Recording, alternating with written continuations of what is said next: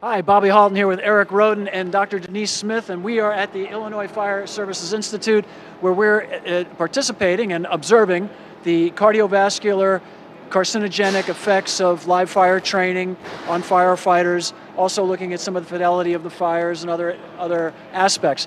But with us right now is Dr. Smith, who's actually looking at the cardiovascular effects. She also participated in the previous study and has been involved since the inception of this program. Dr. Smith, what are you looking at today in terms of the instructors and what they're going through during live fire training?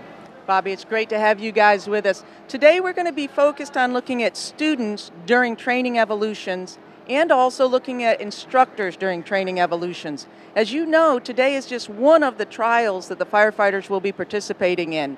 Today they'll be in a concrete building using pallet and straw fires, and we'll be measuring the cardiovascular strain associated with that, the thermal strain associated with that, as well as the carcinogenic exposure with the chemicals.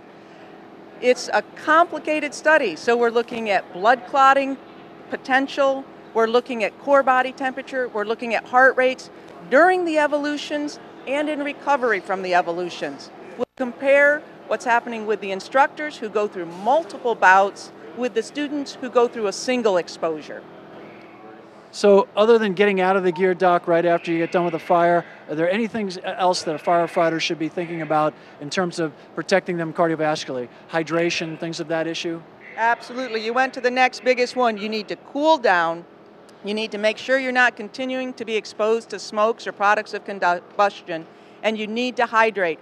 And firefighters underestimate how much they need to do in terms of hydration, rehydration. You need to drink more before you're on the training ground, and you need to drink more after. Probably 24 hours, 48 hours after firefighting, you need to continue to aggressively push fluids.